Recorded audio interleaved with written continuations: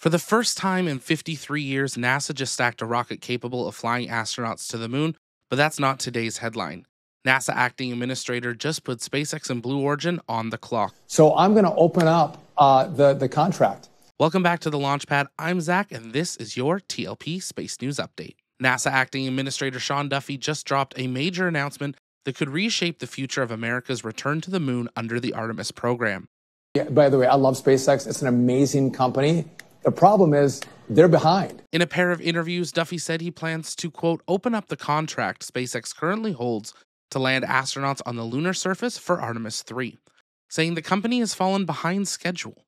Speaking on CNBC and Fox News, Duffy explained that while SpaceX remains an amazing company and doing remarkable things, their Starship lunar lander isn't ready as fast as NASA needs. We're in a race against China. The president and I want to get to the moon in this president's term. So, to speed things up, Duffy said NASA will now allow other American companies to compete for the Artemis 3 lunar landing, effectively launching a new space race within the U.S. commercial sector. One of the names mentioned was Blue Origin, which has already had a separate contract with NASA for its Blue Moon Mark II lander designated for missions starting with Artemis 5. Blue Origin could potentially adapt its smaller Mark I vehicle for a crewed flight, though experts note it currently lacks the capability to lift off from the moon with a meaningful payload. Just a small problem.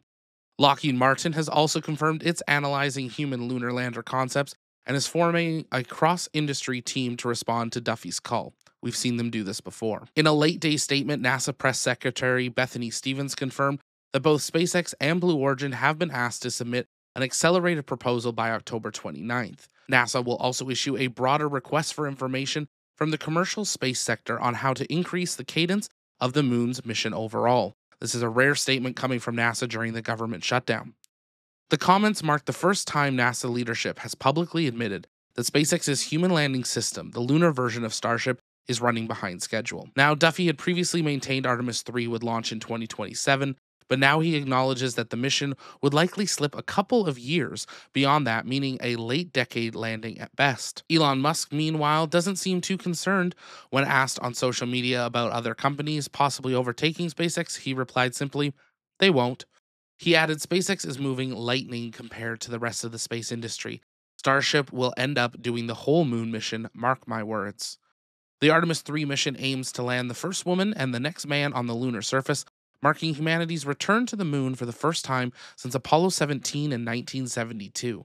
But with Starship still in development and NASA now opening the door to other players, the path back to the moon just got a lot more interesting. So what do you think? Should NASA stick with SpaceX, or should they bring in competitors to maybe speed things up? Let us know in the comments. For the Launchpad, I'm Zach. Thanks for watching, and because space is better together, I'll see you next time.